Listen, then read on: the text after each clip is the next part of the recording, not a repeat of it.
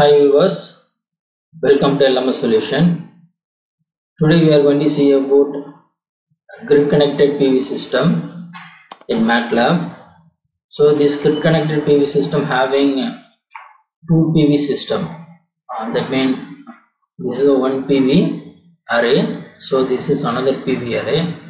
Both are going to be connected to the common converter via two boost converter. Okay, each PV array having its one boost converter. So here you can see that this PV array consists of 18 parallel string and each string having 18 series connected model, and each PV panel having maximum power of 340 watts. The open circuit voltage is 46.91 volt and voltage at maximum power point is 38.17, and short circuit current is 9.41 and current at maximum power point is 8.91. The same kind of rating we are using this PV array, same 8 parallel string and 18 series connected model. Both are going to be connected to the DC link. So this is a DC link via this boost converter. So this boost converter, these two boost converter going to be designed based upon the power rating of PV array and then voltage rating in the input side and then voltage rating of DC link. Okay, so here we are going to maintain that DC link voltage around 1000 volt, and then here you can see that there are 18 model connected in series in each string, and then the voltage is around 687.1 volt. Okay, and then power rating of the first PV array is 48970 watts. Okay, that means 48.97 kilowatts. So based upon this rating we have to design this LNC value for this boost converter, and then this boost converter going to be controlled by means of P&O MPPT. Okay, so for that we need to measure the voltage and current of the PV array, and it going to be processed via MPPT algorithm. Okay, so this is MPPT algorithm. So here we need to measure the power of PV panel, and then you have to calculate the del V and del P. So based upon the del P and del V, so you have to increment or decrement the duty cycle. Okay, so based upon this duty cycle, so what will be happen that the maximum power from the PV panel will be extracted. Okay, so next process. So this both PV system will be connected to the common DC link converter. Okay, so this converter will be controlled by means of voltage and current control concept.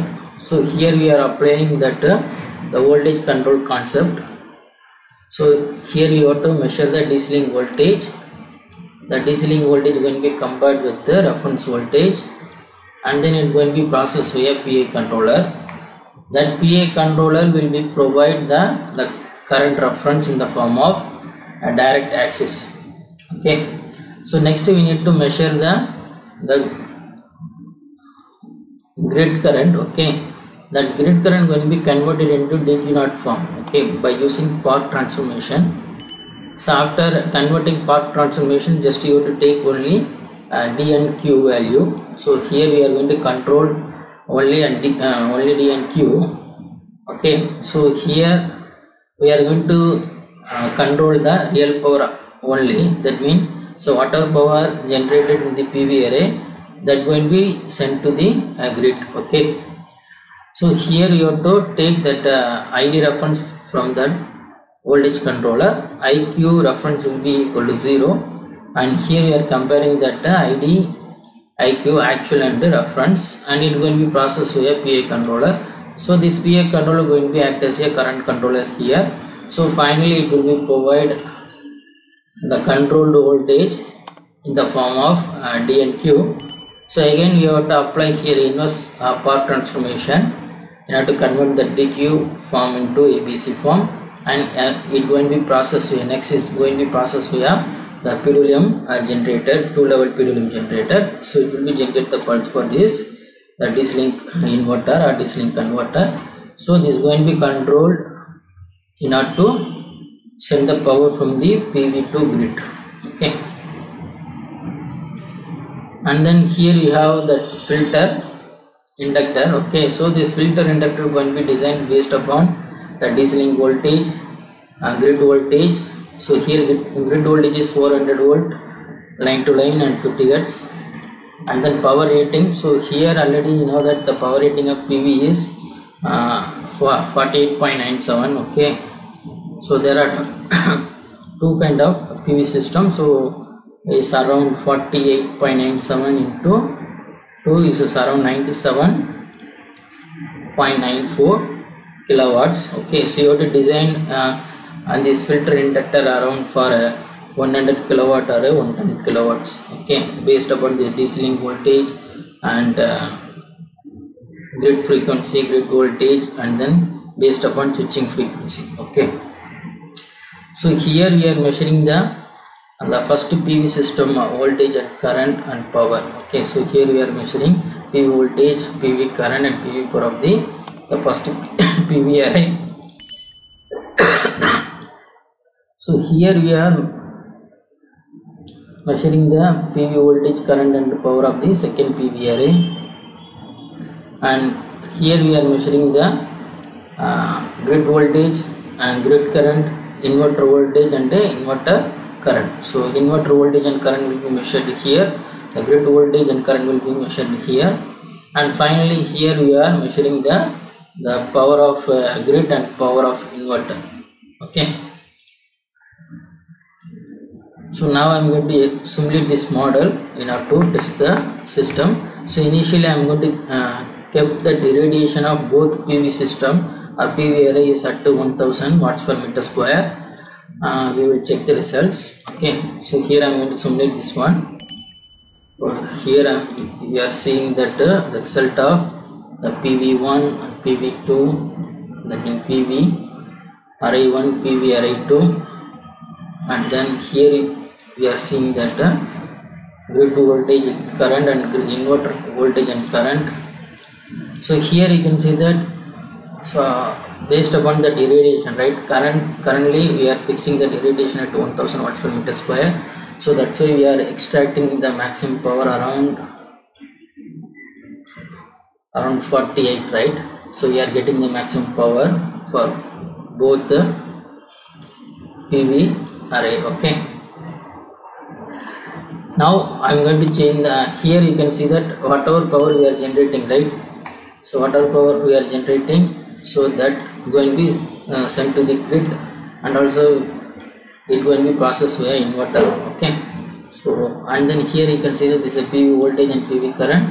So this is PV voltage and PV current of the PV array 2, and here you can see that this is grid voltage and grid current. So this is inverter voltage and inverter current. Okay, both are having, that means grid current and inverter current are both are sinusoidal. Okay, there is no harmonic in the current, right, grid current and inverter current.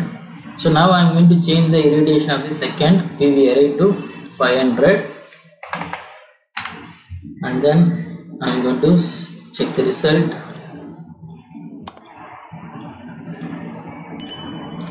So here you can see that here the power is maintained at 48.97 kilowatt. So here you can see that the power will be reduced to 50%, right. So that means 50% of 48.97 kilowatts. Okay, and also you can see here, right. So this is the current of second PV array is comes to 50% of the original value, and also you can see here, right, the power injected to the grid via that inverter. Also here you can see that, so it reduced, right. So you can see here now also we are getting the sinusoidal current in the grid and the inverter, right. So next I am going to change the irradiation of the second PV array. So here I am going to change the second PV array irradiation to 500 watts per meter square. So next you have to check the result.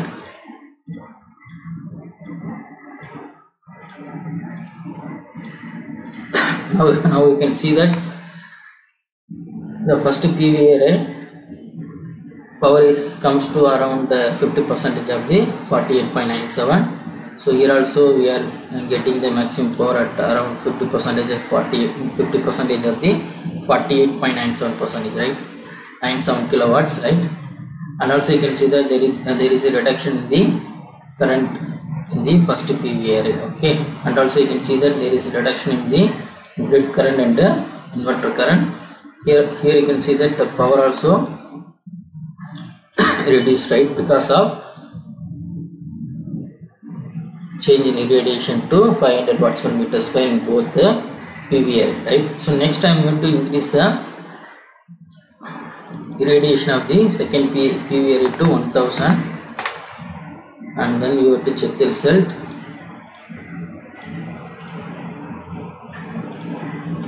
So now you can see that because of change in irradiation in the PV array 2, so it goes to the maximally 48.97 kilowatts.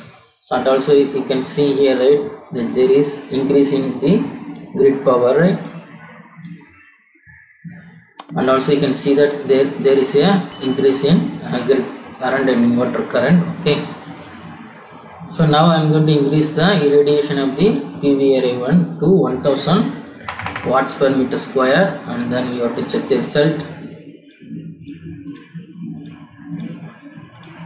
So now you can see that because of increasing irradiation from 500 to 1000 watts per meter square, so the PV array 1 power goes to around 48.97 kilowatts, right?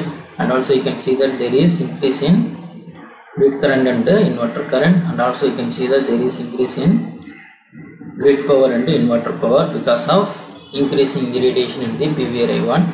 Now both PV arrays operated at 1000 watt per meter square, so that means we are extracting the power around 97.94 kilowatts in the PV array 1 and 2, and that power going to be sent to the grid via that DC link converter or inverter. So this is the operation of grid connected PV system with the 2 PV array model, okay? Thanks for watching our videos. Kindly subscribe our channel and also click bell icon for notification about upcoming videos. Thank you so much. Bye bye.